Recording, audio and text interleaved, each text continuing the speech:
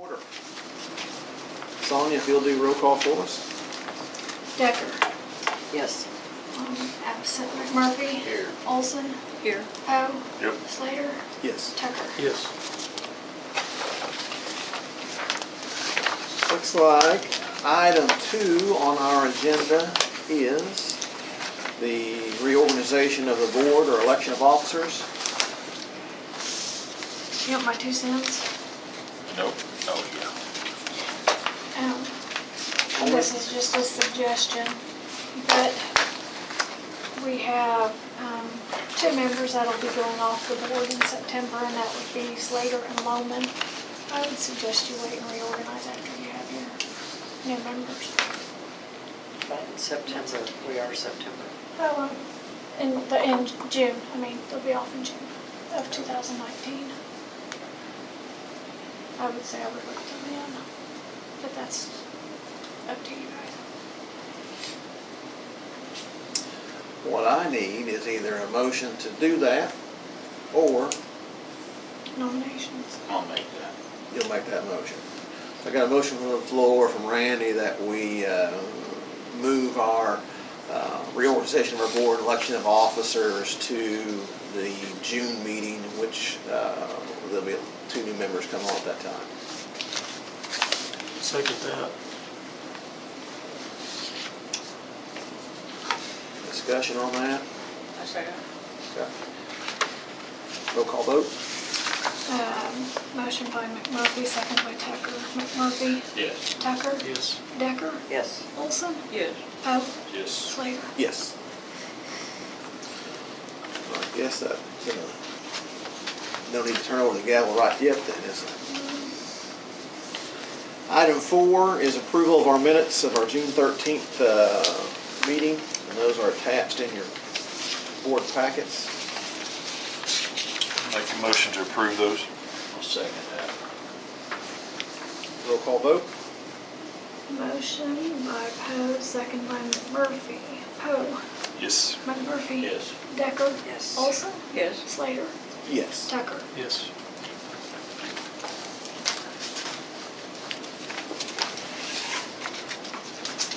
Item 5, approval of the financials to date. Actually, there's financials as of August 31st. These are the end of our fiscal year. Our books are at the auditor. These are unaudited, but that is how we ended our fiscal year. And that's your budget. Included in there is comparison, so you can see how that compares to previous years. And there's also an attachment on there to show what pledges and stuff. And I even included what we've collected thus far since September 1. Thank you, that's a lot of work. It's good for you guys to know.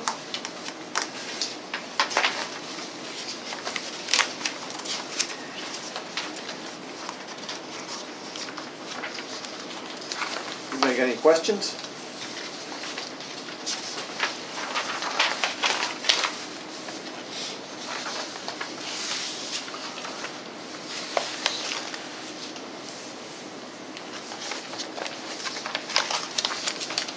Nobody has any questions? We'll make a motion to approve. Got a motion from Randy to approve. I can second that. Motion by McMurphy, second by Poe. McMurphy. Yes. Poe. Yep. Decker. Yes. Olson. Yes. Slater. Yes. Tucker. Yes. Our proposed meeting dates, you'll see attached, which is be March, June, September, and December. We traditionally meet, as you know, on a Tuesday. So if you've got your calendar with you and you see any conflicts, this would be a good time. But I move we approve those. yeah. Move to approve. Is there a second? Yeah. Randy, second. Roll call vote. Motion by Olson, second by McMurphy. Olson. Yes. McMurphy. Yes. Decker. Yes. Poe. Yes. Slater. Yes. Tucker. Yes. Number 7 is approval of the budget for FY18 and 19. I didn't make any changes to the budget that we approved last year. You'll notice that it shows that we operate in a negative budget. But if you'll notice that your financials, we were not negative. I kind of like to underestimate our income and overestimate our expenses. But if we need more money than I do, I just go find it.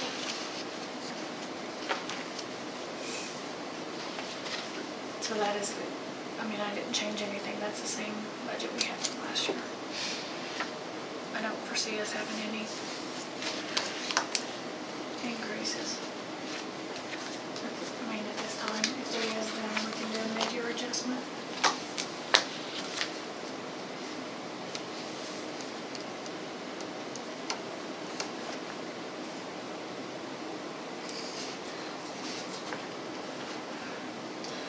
I'll make a motion to approve the proposed budget. Is there a second? Second. Roll call vote. Motion by McMurphy, second by Tucker. McMurphy? Yes. Tucker. Yes. Decker. Yes. Olson? Yes. Poe? Yes. Slater? Yes. Thank you. All right. Number 8 is the Woods County Industrial Development Alliance update. Sonia? Okay, the Industrial Authority met this morning, 19 minutes. We'll see if we can beat that. And then, what came out of there, they did approve, Alan's been working with a client for the incubator building at Winoka, and they did approve a contract with them. 1 year, with a year option. So now we'll meet with them to get that signed or whatever. So we will have an occupant effective November 1st. Great. Is there more information about it? It's a oil field supply company, service company, kind of like the Jayhawk that was there in the past, go by Bell Supply. Their home office is in Gainesville. Yeah, they have several offices around. They thought that would be a strategic location for them to service both the oil play north of Alva and to the east in Alfalfa County, and then also the Woodward and Northwest Stack plate in the Sealing area. So they kind of were seeking a place in that area. So How many employees? They're going to start with 2.5. So they'll take over November. Yeah. So do you do a press release on that, or? I don't know if we will or not. I would say it'll be up to them. We never have. Yeah, not in the past. We haven't. Something It's we nice could if they were advertising interested. for the new tenant. If they're interested, then we will, yeah. Probably going to have to do something signage on the building. And not bad advertising for this group either. Sure. Then signage is something that we will need to do. And the industrial authority already said that they will take care of that. So Is that something that we need to take care of and make happen, or they'll make happen? they'll make it happen. Okay. I'll make it happen. And you might note, they haven't signed the contract yet, but they did approve Approve the it. contract, so I don't think there's any issues there. Our side is completed, is executed. Now we gotta get their side executed.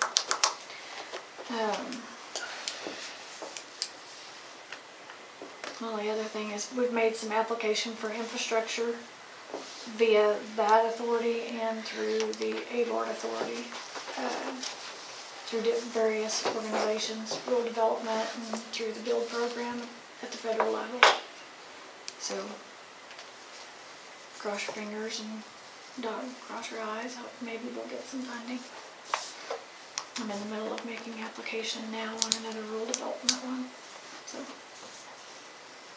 And that stuff will flow through them to the various organizations. The Alliance, they have quarterly meetings. The next one coming up, I believe, is over the medical marijuana, and I believe I forwarded that information to you. If you didn't receive it, please let me know. Let's look and see if I can tell you what day it was, because I don't have it, I didn't print it.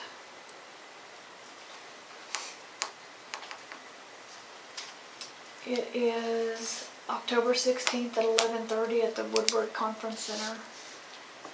And the speaker is Audria Berry. She's Vice President of Government Affairs for the State Chamber of Oklahoma. The topic is medical marijuana in Oklahoma and what you need to know. So, and you can register for that through that 16th. email, yes.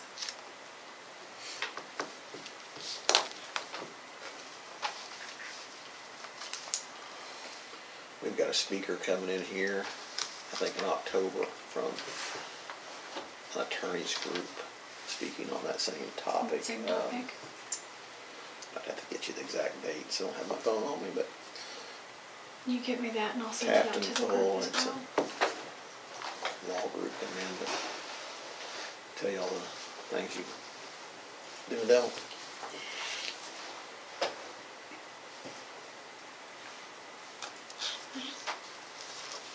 I will send that again out after this, so you don't have to hunt for it if you're interested in going.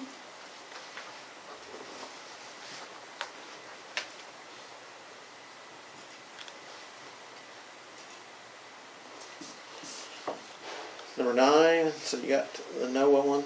Is there anything else from the Northwest Oklahoma Alliance other than that?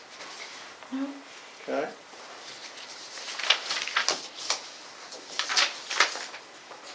I don't believe they've set a date yet for their reception.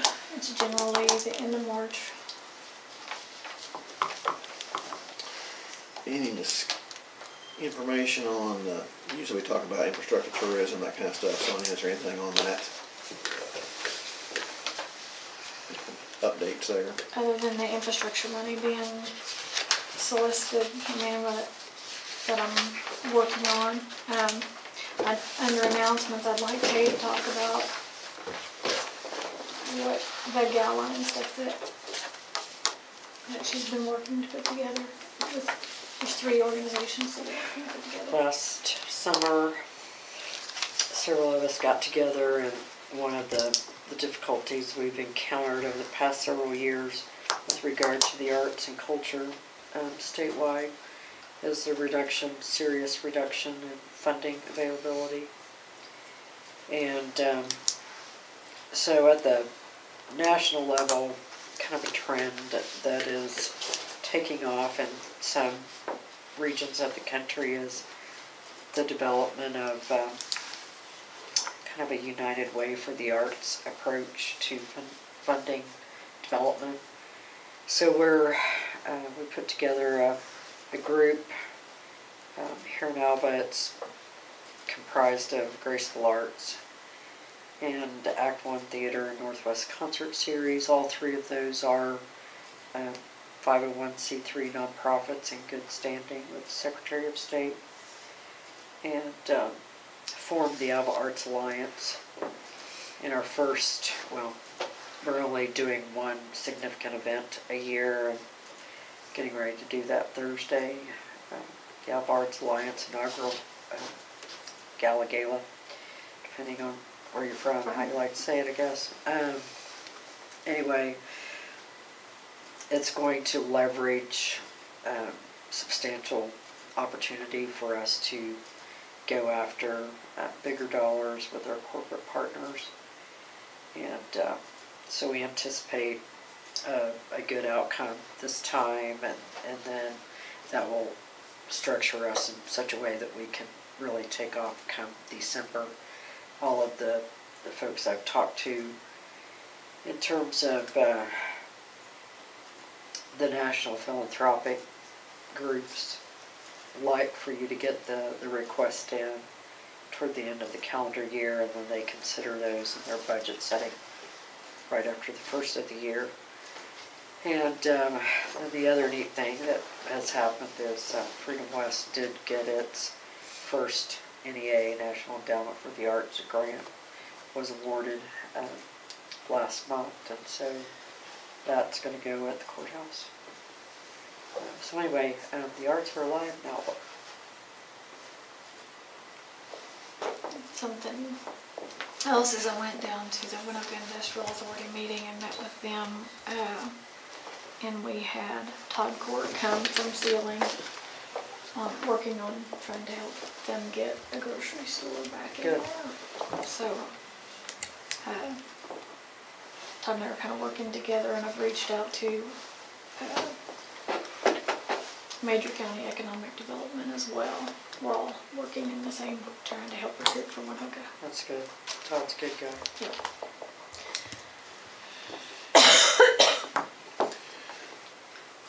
Met with a couple of other companies. I'm going to tell you they're ABARD related and oil and gas related in some way, shape, or form, and maybe possible solutions for problems in the oil and gas industry, boiling water, but nothing that we can go into at this time. Any updates on the wind on the south side of the county? Last I knew, the project had received some bids to purchase that, which is the next step, is they've got to get it purchased for somebody to construct it. And honestly, I think they'd received several, but I haven't heard if they accepted any of them or not. And that was a couple weeks ago.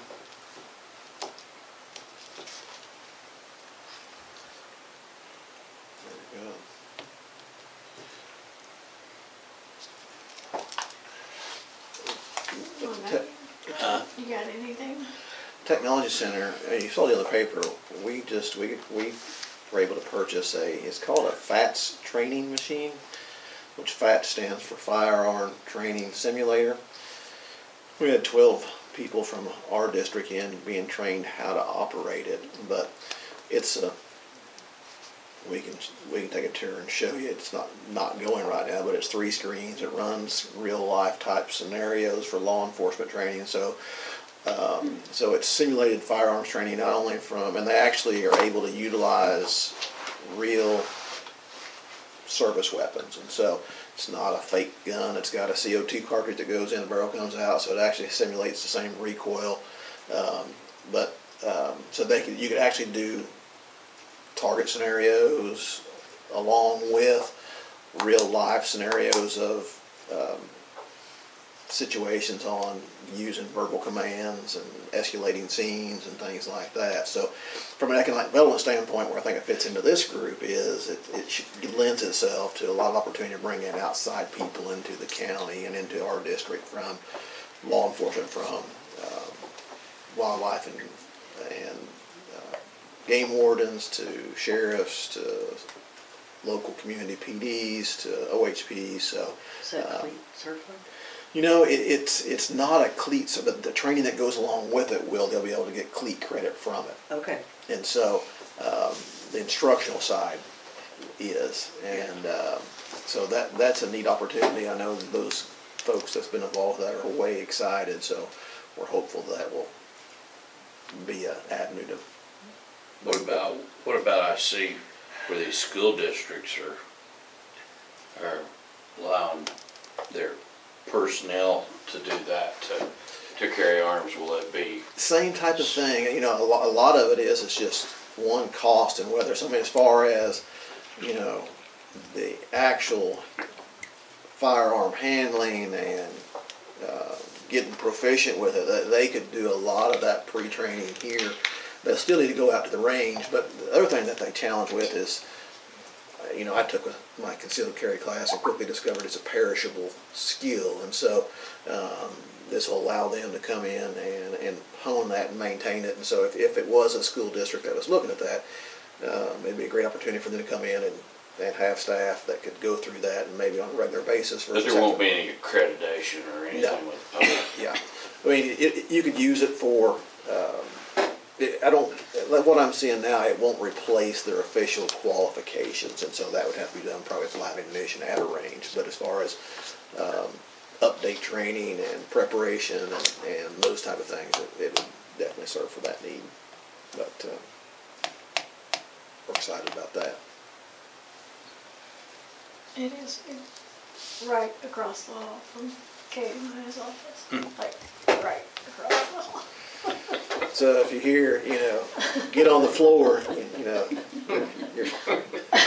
or put your hands We up. never know if it's a drill or.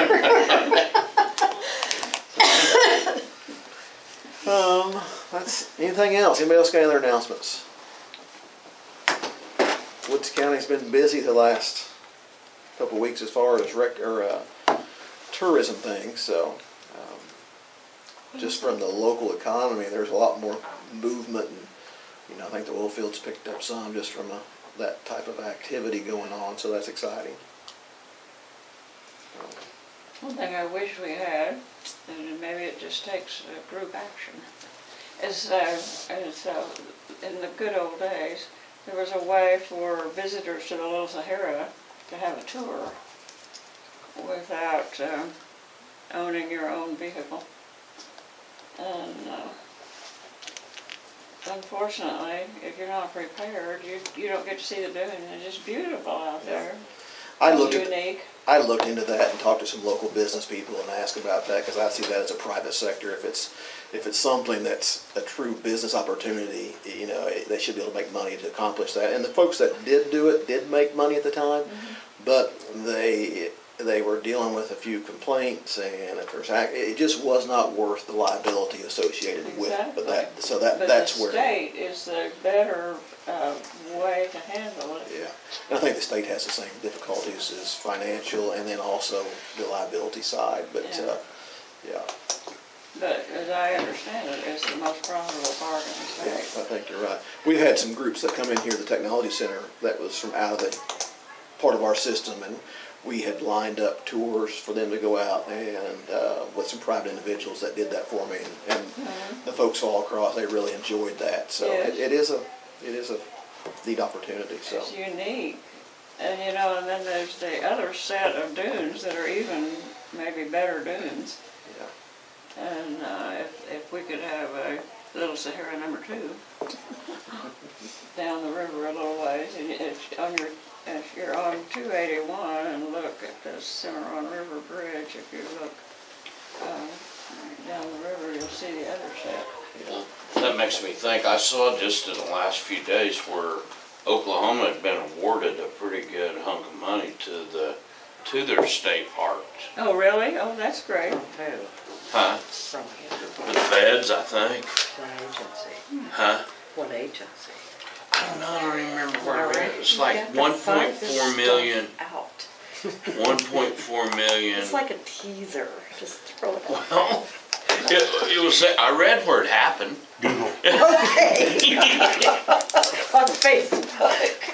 been just as passing out cash. So Yeah. It went to the state park. Never to be seen That's again. really great news, potentially. We have a couple of nice ones here, and 3 in our area. It had to happen in the last day or so, or I wouldn't have remembered. I believe you. Sonia, if you'll make a note, Randy's supposed to get Kay some information, so we'll follow back up on that. Anybody else got anything for the good of the group? If not, I'll take a motion to adjourn. I'll give you one. I'll second it. Okay. All in favor? All right. All right.